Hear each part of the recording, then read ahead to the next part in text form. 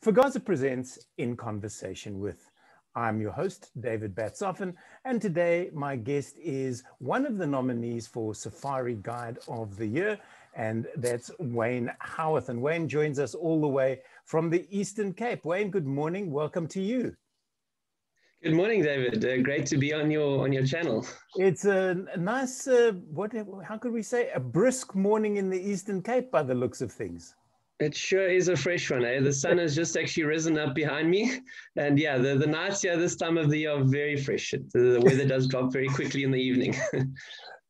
Which reserve are you going to be representing at Safari Guide of the Year, Wayne? So David, I'm currently guiding on Kariega Game Reserve. So that's based on in the Eastern Cape. It's a mere hour's drive from Port Elizabeth. I'm in an easterly direction towards East London. Okay. And we're roughly about, say, 10 kilometers from the ocean. So we've actually got views of the ocean from the reserve too, which is pretty cool. Wow. So you've almost got the big seven then. You've got all the five on land and whales and sharks. You could say so, yeah. Wayne, how did you find out that your name had been put forward as a potential nominee for Safari Guide of the Year 2020? So I was contacted. 2021. We've forgotten about the decade that was 2020. Yeah, no, we can basically scratch that year off the calendar. So yeah, I was actually well, the news was given to me by Skalk Pretorius, who's he runs the Lovane Fugaza program. It's about 45 minutes from here, and my name was actually put forward by Jordan Davidson, who's ex-guide from Kariega Game Reserve. He's now guiding at Sanbona in the Western Cape. And also Chris Reinecker, who's currently the ecologist here on Kariega Game Reserve, and he's guided all over South Africa. Previously to here, he was the head guide at Kichaka Game Reserve, which is also pretty nearby to us. And yeah, he's currently our ecologist in the area. He's also got a lot to do with Fugaza. It's interesting that people don't see the Eastern Cape as a wildlife destination. Meanwhile, it is, and you guys have lots of reserves down there. Yeah, for sure. I think it's quite a new industry if you're comparing it to, the game reserves up in the north. Mm-hmm. It started a lot more recent, or when I say recent, I say maybe in the 80s. So it is quite a new thing, especially the private game reserves, obviously Shamari being the first one to start in the 80s.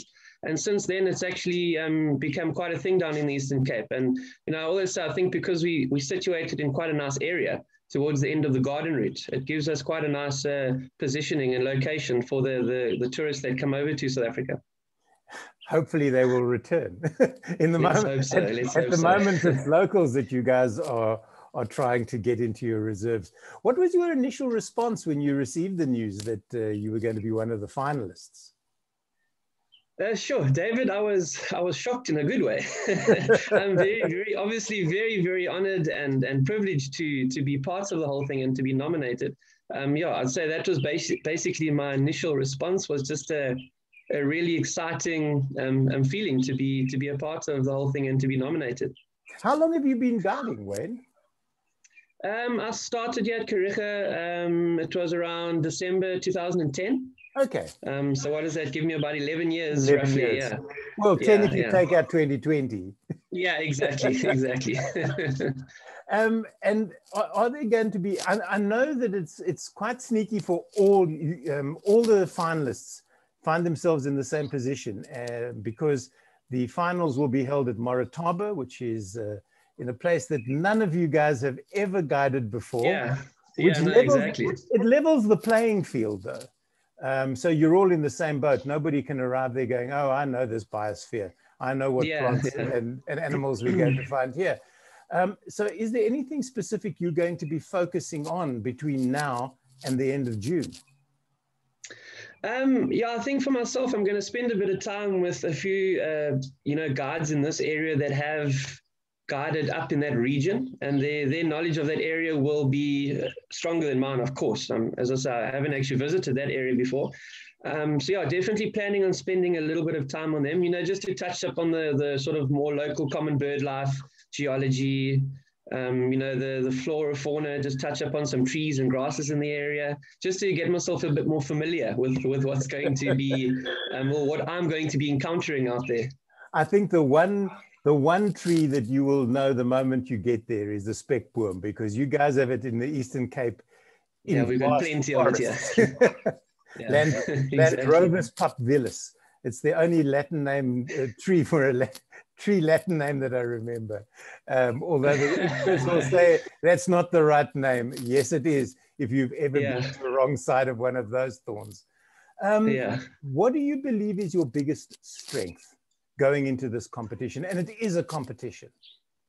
Yeah, for sure. I think, one thing about me, it always sounds corny when a guide says this, but I've really got that real passion for the bush. I mean, I really, really enjoy it. It's something I could spend all day doing out in the bush, just whether it's with, with clients or other guides. And then another thing with me, I think the patience makes a big difference. Often you have to have a lot of patience when you're out there on that vehicle with certain people. But yeah, I'd say at the end of the day, the passion for the bush is what I'd see as my biggest strength, for sure. And your biggest challenge for those few days?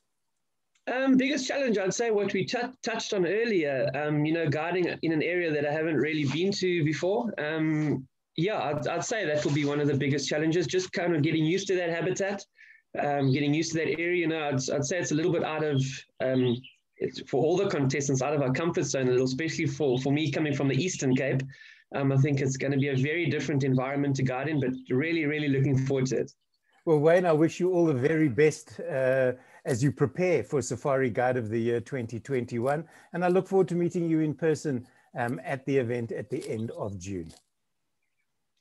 Thanks, David. Yeah, I'm really looking forward to coming up there and also getting to meet everybody involved. I think it's going to be an absolute great time.